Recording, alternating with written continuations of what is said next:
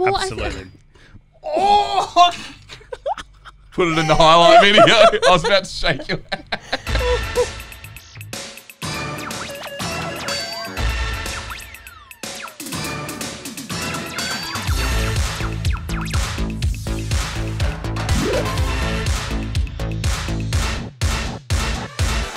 Another Wine 101 for you. We're going to taste Chardonnay from around the world. We're going to start with some New World examples and then finish with a bit of a cult producer from probably the king of regions for Chardonnay, Burgundy. The home. The greatest. Yeah. I'm really excited. Well, let's kick things off local. We're going to go to the Piccadilly Valley in Adelaide Hills. Lovely. Yeah. Where in the Adelaide Hills is the Piccadilly Valley? So it falls between Summertown and Stirling. Cool. Okay.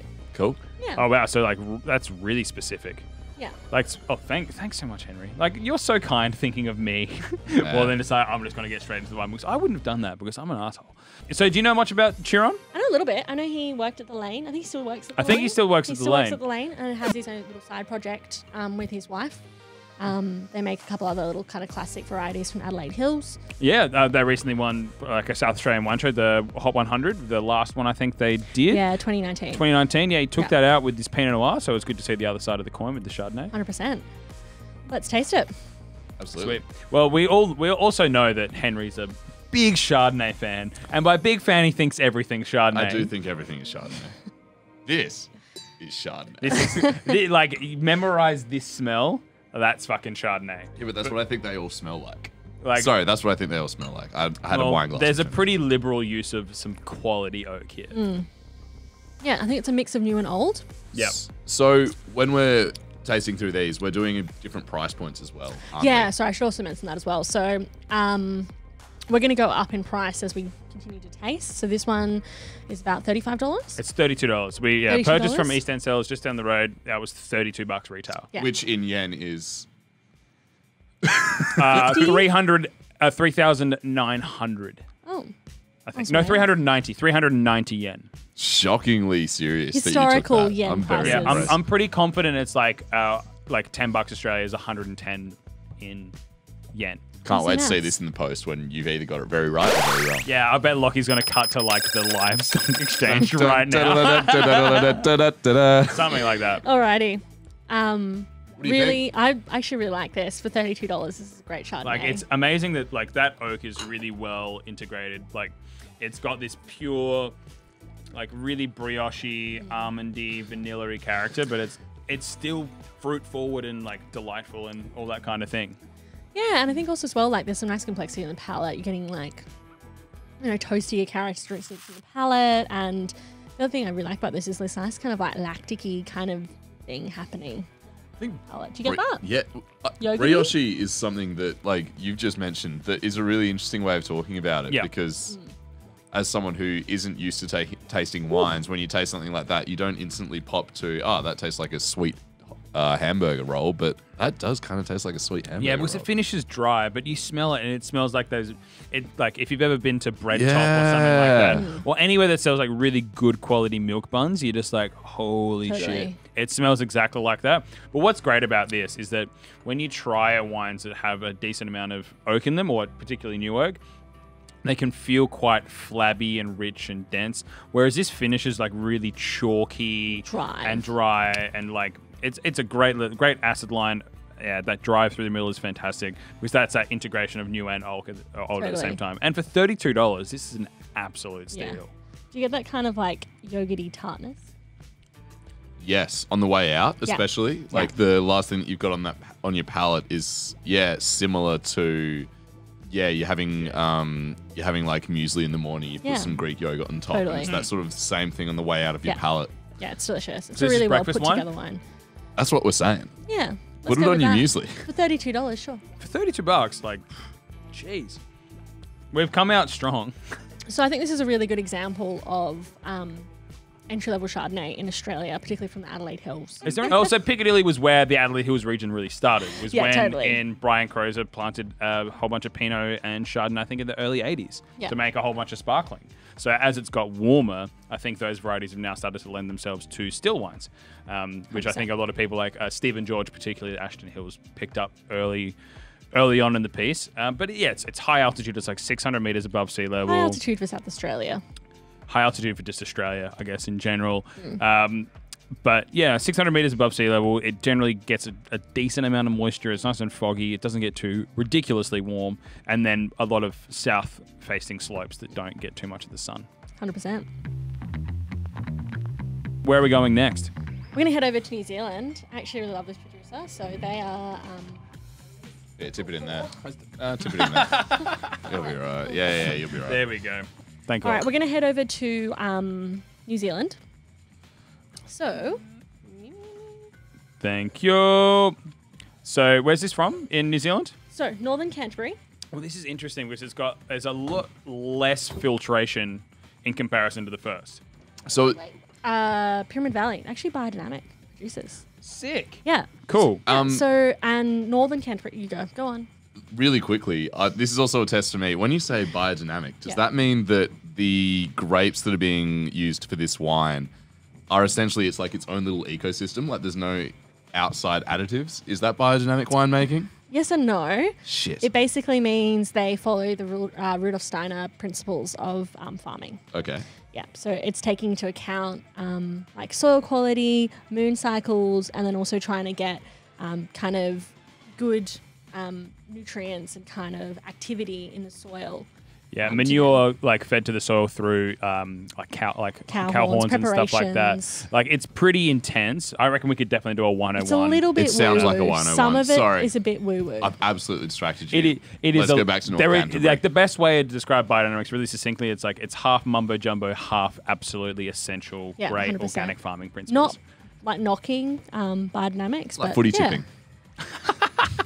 Thank you for bringing us down to earth. Now you all understand. So where's Northern Canterbury as far as... Northern Canterbury, South Island, and then on the east side, and there's 3 sub-regions. So this is from the northern sub-region, Waipara. Pyramid Valley also has vineyards in central Otago, so a little bit further south, closer to Queenstown. but this feels a little bit more restrained on the oak front, but a lot more lees work. And I think this really speaks really well to the malleability of Chardonnay. Yep. Like it's such a winemaker's grape where you can do a lot to it. You can this is more focused on oak integration. This is a little bit more focused on texture and batonnage and all that kind of thing. I think as well for me, like this is like a really worked Chardonnay, 100%. Yeah. Whereas this for me really screams of its place. Yeah, and it's really interesting. You don't have too many Tasmanian Chardonnays regularly. Isn't this New Zealand? Sorry, New Zealand Chardonnay. Another island. That we Another don't respect island teams off the mainland of Australia. Another island that doesn't have an AFL team. Again, always footy. I'm sorry, it's final season. The acid doesn't seem as intense as the Turon. No. Like it's more held into balance, I think, with the fruit. But the fruit isn't as like forward, I would say, as the Adelaide Hills. No, but there's a lot more texture. Yeah. It's a lot more layered and probably like, whereas this one has peaks and valleys, I guess, where it's like spiky oak use, spiky acidity, but like the fruit kind of sits away and the texture's a little bit out of balance. Whereas this one feels like really linear and clean and it's like smooth. I think that's got like more drinkability to it. I think that this has got more complex flavors. Yeah. If I was going to have... This has got more complexity. This has got more complexity, than this one. Yeah. I think it's a more interesting wine, but in terms of pure drinkability, as someone who doesn't... I'm not like a huge appreciator of different textured white wines yet. I'm getting there. Like it's happening with all these sorts of different things, but... In terms of pure drinkability, I find that a little bit less intense and potentially a little bit more enjoyable. Honestly, so far, like both of these wines speak so truly of their price bracket. And like if you spent the amount of money that you spend on these wines, you'd be absolutely wrapped because both of them are fantastic. And it's cool to see New Zealand Chardonnay because you don't think about it all that much. It's spectacular. No, we don't actually get many New Zealand wines over in Australia. We do, and get internationally beyond New Zealand, of course, as well. What's that one? Marlborough. Yeah. And Central Otago. Oyster Bay, baby. I think Chardonnay is definitely kind of overlooked from New Zealand. Yeah, and I think actually in Northern Canterbury, it's out of like their key varieties. It's the lowest plantings in this particular region.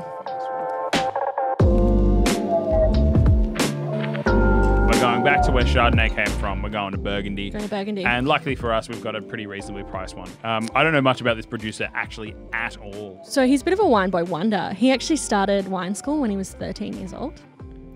He was then head of a Shouldn't major. be legal. Yeah, I know, it's crazy. Sorry, you obviously don't know the answer to these questions, but why? Like, what on earth could compel a 13? Sorry. So this is Benjamin Leroux. Yeah, Benjamin Leroux. Cool. Yeah, and then he was head of a major Burgundy winehouse. It begins with B. By the It time he was sounds fancy. 26, which is really unheard of. Most of the crazy. head winemakers are in their 30s, 40s, 50s. If that, yeah. Yeah. So that means that it's potentially 13 years before I can become a head winemaker in the Burgundy region. I mean, did you start wine school when you were 13? No, but he started when He's he was currently 13. He's started. 26. So if I started at 26, I could be 39. Yeah. Yeah, true. Yeah. I don't think it's going to happen. In for this, anyone in playing this at home. context, Yeah. I should be there right now. Come on. Come on. Come on. Yeah, so No. definitely one of the more recognized producers, kind of a cult winemaker. He... I've got a really hot take about what this smells like. Yeah. Go for it. Watery tomato sauce. Oh my God, you're so right. It is like that apple cider vinegary kind of sprightly acidity, but matched with this really kind of like silky, soft Like handling of oak. green tomatoes, maybe. Yeah, green tomato water. You haven't shaken the sauce bottle. You've put it on your pie. That's the first little It's the ink, liquid, the dribble. colorless liquid. That's what makes sense. Like with the oak use in this, it's a mix of old and new oak. I think like 10% new oak. Oh, cool. So then that spice. Yeah. I Interesting. totally think that understand where you're coming from. I think that Heinz actually uses that same 10% new oak, 90% old oak with their tomato sauce recipe. So that does make a lot of sense. Hey, you guys are the Soms. I'm the tomato sauce boy here, so don't at me. Tom I sauce. was this close to spitting my wine out at you. I'm a sommelier. So this is Bourgogne. Yeah. So Bourgogne is like a blend of villages across Yeah. the whole Burgundy region. Exactly. So what happens when you go to the next step up? Yeah, so then you're getting fruit from one particular village, so it's a village wine. Mm-hmm. And then once you within the particular AOC, then once you're getting particular vineyards within a particular village, you're moving up higher in like the AOC system. Yeah, so this is like a blend. This is like a regional blend. Regional basically. blend, and then you get to the Then you particular region blend. Yeah. And So then you can town? go to, and then it goes down to like specific vineyard rankings. Yeah. Okay. And then rows in a vineyard essentially as well. Wow. So Barossa, Tanunda Vineyard this. Oh, but No, here's more the like- way to go. So it's Or like okay, so it's Barossa. Yep. It's it is Eden Valley, Eden Valley, and then or Barossa Flat. yeah. And it's say Hill of Grace Vineyard, yeah. Yeah. So there's a particular place that has been ranked as the best example of, like, hand selected by the regional government to saying Gurus, this is the yeah. best vineyard in this particular region. You can call it Grand Cru. Hey, your vineyard's really good, but it's not quite that good. That's Premier Cru. And then you've got, hey, this village is fucking great. We can call it villages. Villages, or like to give an example of like Pouilly-Fous or Meursault or something like that. Whereas this is a blend of a whole bunch of different villages all across the region of Burgundy. So it's Yeah. basically getting some fruit from Kaipo, Piccadilly, and Gumaraca and putting it together. So this is completely from left field, this question. I don't expect either of you to know the answer, but you might. You know the hype about single origin coffee? Yeah. Is that because everyone who's a wine wanker also loves coffee and that's where that hype has come from? Well, Absolutely. Oh! Put it in the highlight video. I was about to shake your hand. I'm so sorry. I was just like, I'm getting the tell you- fuck out of here. I tell you what, though, Mark Wall would be envious of one of that. Nah, you that know was what that pretty is. good. You know what that is. I apologize. I actually got a Pfizer vaccine today, and one of the side effects is spilling wine glasses. So I apologize. Also, get vaccinated. Yeah. Oh my god. Going back to your question. Going back to my question. I think the thing, I think wine has opened the door to so many different producers to really think about the origins of their products, whether Yep. it's chocolate or coffee. You know, and there's a whole other range of products. But the main thing is like, if you're tasting a blend, are you really tasting a particular region? And like, you know, otherwise, are you just drinking, you know, like this, for example, would be a really good example of like a blend, say, because you're getting bits and pieces to make a really beautiful wine. It might be the same for coffee. I'll take a bit from Costa Rica, take a bit from here, and this coffee is like really drinkable. Interesting. Yeah. And that's what you generally get with like your house coffee. And all that kind of thing. It's like you literally make an espresso, mix it with milk. This is your drinkable coffee. And I guess this is the same example with this wine. It's like this is your everyday drinking wine. Even though it's $75 in Australia, for a lot of people that Daily is driver. Yeah, for a lot of people that is a lot of money. But if you think about Burgundy, this is actually pretty great value. It's really great value, and it's really delicious. I think it's super tasty wine. One thing I found as we've gone along, even though 2019 not a great year for Burgundy. No. We've kind of gone down in fruit. Yeah, exactly. We've really leveled down every single wine we've had. Great kind of crystallized acidity that kind of runs through. Is like a nice salty thing. Probably like this has got those like super ancient complex soils, calcareous probably in portions of it. Like, you know, we can get into that later. Kimmeridgian, is it? Kimmeridgian, thank you. Which is probably why, in my opinion, if I was to rank these wines, I'd go 1, 2, 3. Wow. Wow. Okay. There is something really lovely and mineral about this wine as well, which we haven't seen in any of the other wines. Yes. I agree, yeah. This is the thing about Australia. I think it's a lot of the time it's really hot and we get a lot of ripe fruit characteristics. And even though Piccadilly is considered a cool climate region, it's still pretty warm. And particularly is this 2020? Yeah. So 2020 was... we had heaps of bushfires throughout the Adelaide Hills. Of course, it was extremely hot, so this is quite ripe. It'd be interesting to see this next to a 2021, which is a little bit more moderate, lots of rain. Yeah.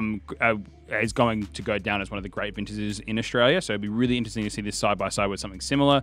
I don't know anything about the 2019 vintage Neither do I, but in New Zealand. But it's looking really smart, that wine. But it's a fantastic wine, so I hope it was pretty good. It's not tasting, it's looking really smart. He's learning. He's learning.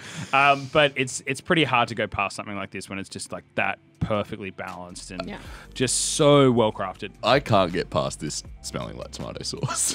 Like, it tastes fantastic. You always know how to bring it down to peg and just like bring us back to the everyman. I'm not bringing us up to the elite classes. Maybe because of that like I get that vinegary kind of thing. It's kind of apple cidery, you know? Yeah. But I think it actually adds complexity to wine. It lifts the acidity of it as well. It kind of smells a bit slaty as well. For sure. Yeah, it's a perfect example of literally the more money you spend with Chardonnay, the better it gets. Yeah. Quite likely. I think the more interesting it gets is is how I would phrase it. Like I agree with you because you obviously understand what you're drinking here a lot more than I do. This is boring, but very drinkable. Boring's harsh, but I understand where you're coming from. When you're comparing it to the other two wines there, it's the least complex of the three. Incredibly drinkable. As you move up the scale, I don't dislike either of these two wines, but I'm literally thinking about if I'm sitting at home, which one of these am I going to find... I don't know, the most that I'm sitting on the couch, I'm like, man, I'm really thirsty. I'd like a glass of that. That's probably this one. These ones are very cool, though. They're very different. They display different things.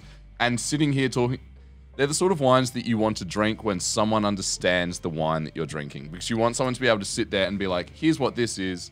Here's why it's cool. Here's why it's interesting. Which is, I don't know, part of the fun part about wine. But I don't drink super dry all the time. But I tell you what, if probably most of the days of the week, I'd be grabbing a bottle of that and I'd be stoked. Okay, so 30, 50, 75. Yeah.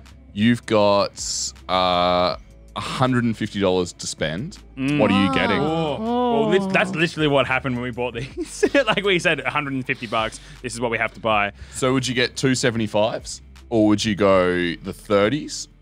Build your ultimate wine lineup. I reckon, honestly, for me, I would either grab three of these, or jump the level of that to something that's a bit more like a gnarly. 150. Let's say that you've got, so this is worth 1, this is worth 2, that's worth 3, and you've got 6. But if you've never tried Burgundy before, this is a perfect way to start. And you absolutely do that. I think I'd honestly go, same. I'm going to go with Noah. I think I'd get 3 of New Zealand. Okay, I think it's just Valley, interesting as well. And like the other thing is with so Burgundy, I think you can easily be probably shamed, but we're not drinking like a single vineyard or a Premier Cru or even a Grand Cru. Whereas New Zealand Chardonnay seems really underrated, and it's kind extremely of underrated. Like at this, you can get this is as good a price as anything from Australia of its ilk, and at the same price point, 100%. You bring that to a dinner party, people are going to be really interested. Bring this to a dinner party, they'll be like, "Oh, you couldn't splurge and get single vineyard." Oh, so this is So Man, I'm coming to your dinner parties. So that's the worst house on the best street. Pretty much. Yeah, kind of. Yeah, it's a really good. That's a Yeah. really good kind of everyman. That's a Yeah. hot everyman take. Yeah, but But also- that's the best real estate because you can renovate it. exactly. And hopefully one day. Throw but it in a not- punch. Yeah, don't I throw don't it think in it's a a good punch. analogy. It's It's not a good not. analogy. 'Cause Yeah, you it's- can't it- renovate that to be premier. No, Yeah. but the it's idea a hotel of chain, Yeah. like in a particular place. Yeah. the idea of trying to flex with that is like, well, if you're trying to flex. But if you're trying to get a good example of a region, get something that is a worse region, but you can get a good example. Exactly. And worse comparatively. Maybe Yeah. historically. Yeah, sorry. Yeah. I feel like there's no winemaker watching this being like, man, Henry thought I was worse. No, No, but you're right. You are absolutely right. I'm just like, I think this has honestly been one of the more interesting conversations that I've had. Like, talking about the same grape variety from 3 different places and figuring out why they are worth the money that they're Yeah. worth. Like, that probably has more of a regional price tag on it than something like this. This is 100%, trying to yeah. be more like that. It's cool. Wine's cool. Wine- That's wine- the summary. I like Sick. wine, Yeah. as it turns out. I guess the best way to finish up is like this is a craving. If you crave like a bottle of Chardonnay at the end of the day, grab this for $30. You won't go wrong. If you want to get something that's really interesting at a good price, this is fantastic. If you've not tried Burgundy before and you want a great entry to that, grab the Benjamin Leroux. Really well Burgundy. said. 100%. Really well said. That was fun. But if you spend twice as much as that, you'll have a great time. Next more than video. likely. We need the boss to be here to spend that sort of money. Yeah, we seem to be bad he missed out. Thanks so much, guys. Awesome. Thanks very much. See you next time. Bye.